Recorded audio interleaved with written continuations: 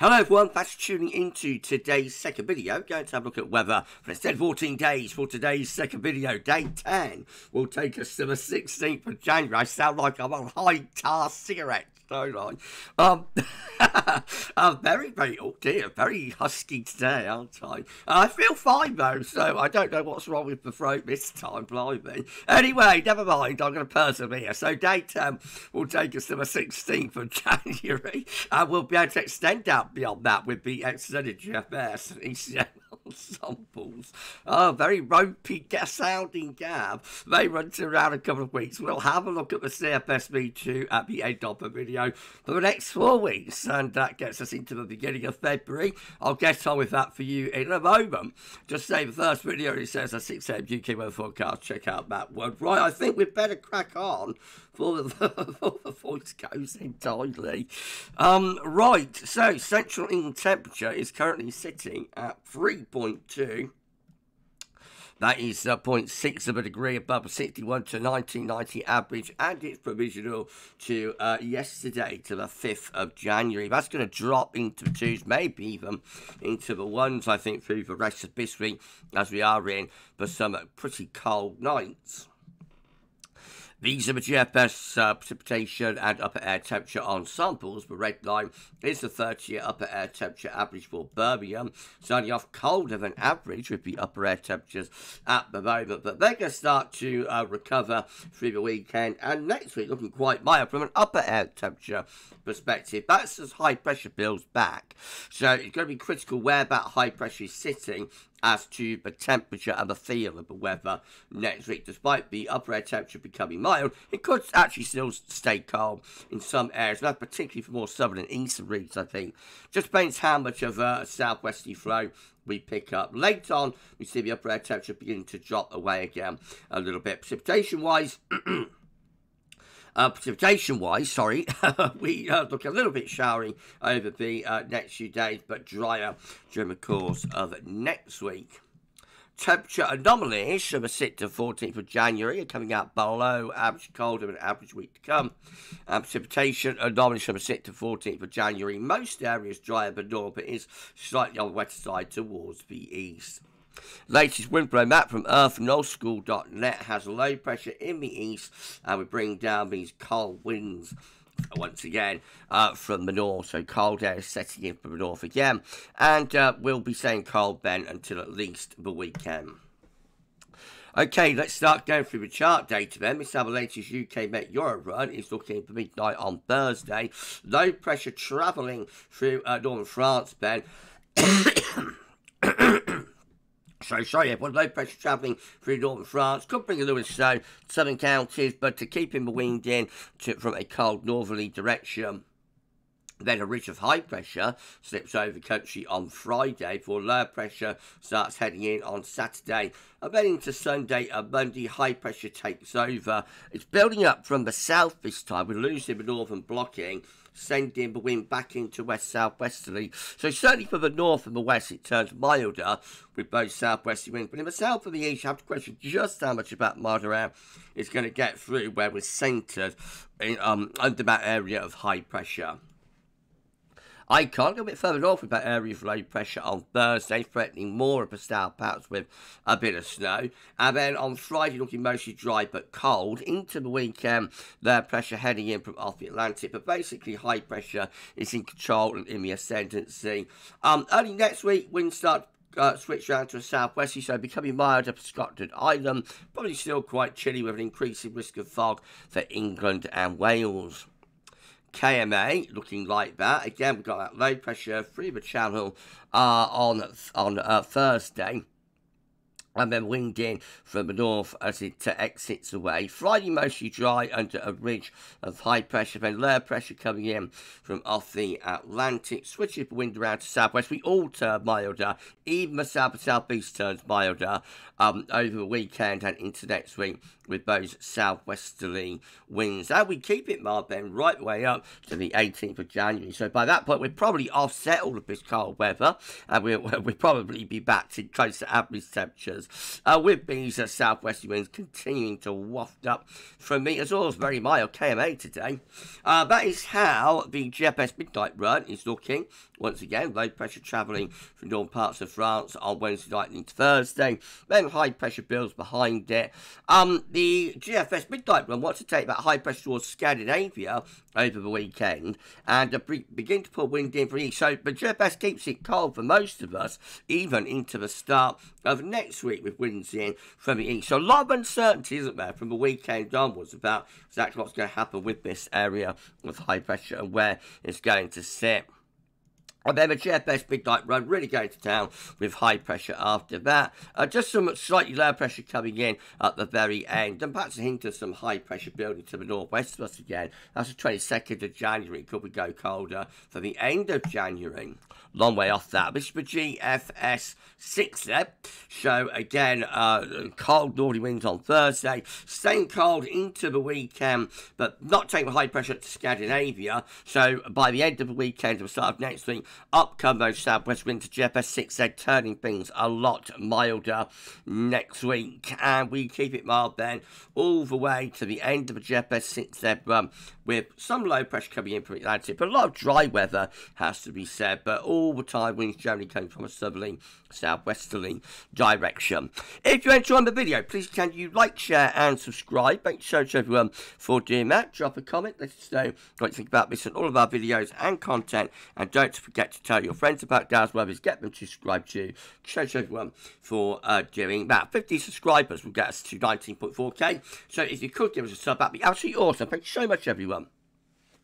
Right, GM, again, brings low pressure through the channel on Thursday, then under a ridge on Friday. Low pressure trying to come in from off the Atlantic at the weekend, turning things milder to the north of the west, but still quite cold, I think, over the weekend, with further frosts in the southeast. By next week, though, we're all milder with the gem as those west-southwesties break through, and that's how we look as we get to day 10. Pretty mild with winds coming up from the southwest then. And then the ECM keeps it cold for Thursday and for Friday into the weekend, trying to turn a bit milder, but still pretty cold, I think, for those more southern and east regions. The ECM also trying to reach a high pressure towards Scandinavia over the weekend. So the ECM keeps, certainly the south and east anyway, cold to the start of next week. The north and the west looking milder. High pressure continues to dominate the weather, so mild in the north, probably still quite cold to the middle of next week in the south with further frost. And that's the setup at day 10, still high pressure, but look where the high pressure begins to reach to. And in the extended range, the ECM takes high pressure back to Greenland, turns things colder again, drops in these northerly winds. So into the second half of January, off and running we go into another spell of that cold weather, courtesy of northern blocking.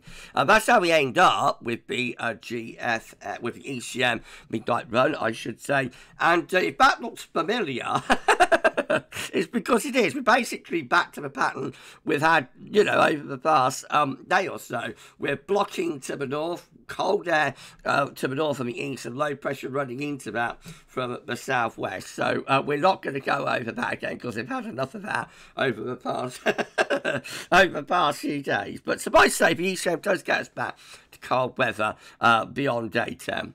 This is a precipitation forecast based on that ECM run from Tibet.com up to day 10. So wintry showers into the northwest over the next few days. Luminous snow flow to the extreme south there from Wednesday into Thursday.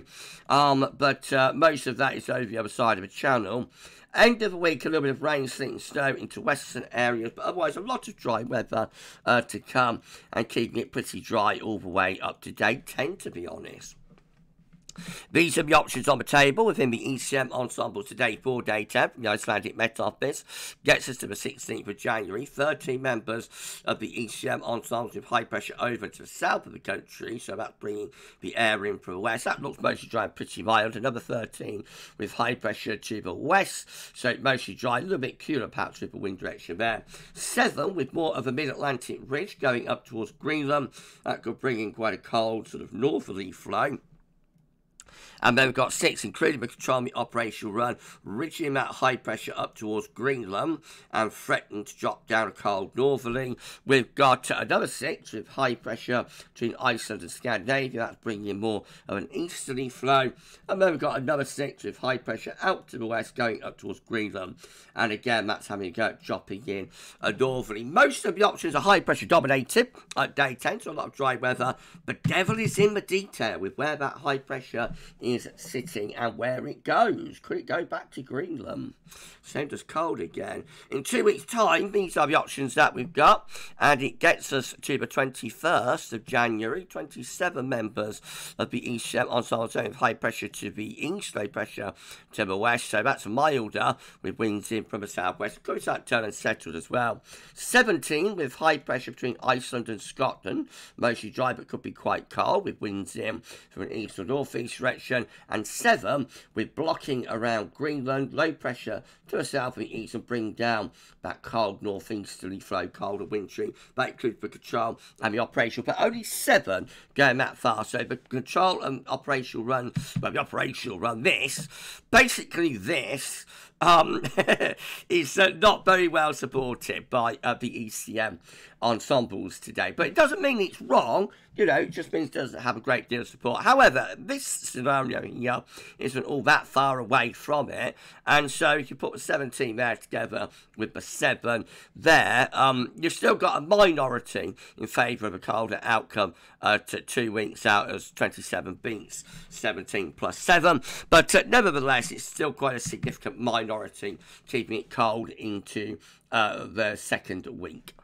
CFS V2 finally, and then I'm going to rest my voice. These are 500 millibar high tide breakdowns week periods. The first week period takes us from the 6th to the 12th of January. The next week we're blocking around Greenland, low pressure through the north and west Europe, looking cold and wintry in the week ahead. But all change for week 2, which is the 13th to the 19th of January, with high pressure through the west of Europe, and we bring up a milder southwesterly flow then. Week 3 will be the 20th to the 26th of January. High pressure is to the south, low pressure way to the north, winds coming up from that mild southwesterly direction. And then finally, week 4 will be the 27th of January to the 2nd of February, with high pressure over continent, low pressure out to the northwest, and winds remaining from a southwesterly direction. That also looks mild. So the CFS, once this week's out of the way, it's all mild again. But again, remember, the CFS had to be absolutely dragged, kicking and screaming to this cold weather that it's had over the past week or so. No, the CFS will shift when the weather shifts, really. Otherwise, it just gets itself stuck in a rut, I think, a lot of the time. Having said that, if you was watching the Christmas updates, you'll remember, I'm off on a tangent totally now. I should get the video wrapped up to rest my voice, but I'll just say that if you was watching the Christmas updates, particularly in November, you will know that the CFS runs that we use for those Christmas updates, a lot of the time they were indicating like a cold first half to January, and that has verified. So maybe there's something in the CFS. Maybe I give it too much stick. But yeah, anyway, we're done. So if you enjoyed the video, please like, share, and subscribe. Thanks so much, everyone, for doing that. Drop a comment. Let us know what you think about this and all of our videos and content. And don't forget to tell your friends about GavsWeatherVids. Get them to subscribe to. Thanks so much, everyone, for doing that for us. Right, well, I might try and get a little... I thought I might try and get a little snow watch done this evening for the fast sale on Wednesday and Thursday. So that might pop up a little bit later on. We'll see. And then tomorrow, we're going to have a 6 a.m. UK weather forecast. We will be doing the extended EC forecast as well for your extended European outlook, and there'll be a 10 to 14 day or two. So, lots to look forward to. Please keep checking back to the channel for more. For this one, that's all for now, and thanks for watching.